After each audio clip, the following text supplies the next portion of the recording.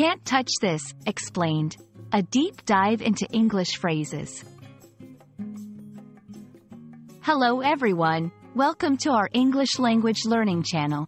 Today, we're going to explore a very interesting and popular phrase, can't touch this.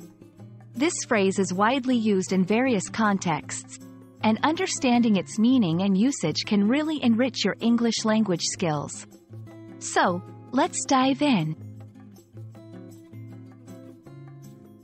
Can't Touch This gained widespread popularity due to a famous song released in 1990 by MC Hammer, titled, You Can't Touch This. The phrase, however, goes beyond just a catchy lyric. It's a phrase that conveys a sense of inaccessibility or unbeatability. In its literal sense, can't touch this means that something cannot be physically touched or reached. However, its figurative use is much more common.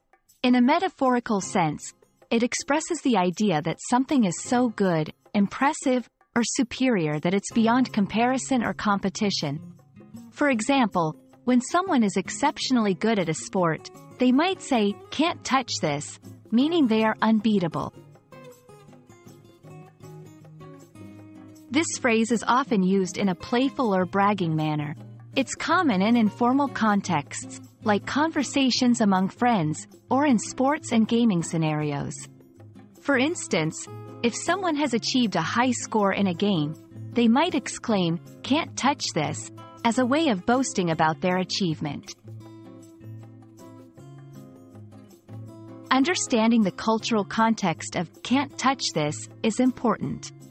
While it's a phrase rooted in American pop culture, it has been adopted globally in various forms. Sometimes, people use variations like, you can't beat this, or untouchable, which carry a similar meaning. Let's look at some examples. 1. After winning the race, Jake shouted, can't touch this, to his friends. 2. In the new movie, the hero's skills are so incredible that the villains simply can't touch him. Can't touch this is a fun and expressive phrase that adds flair to the English language. Whether used literally or figuratively, it's a great way to convey a sense of excellence and superiority in a playful way. We hope this video has been informative and enjoyable. Keep practicing, and you'll be using English phrases like a native in no time.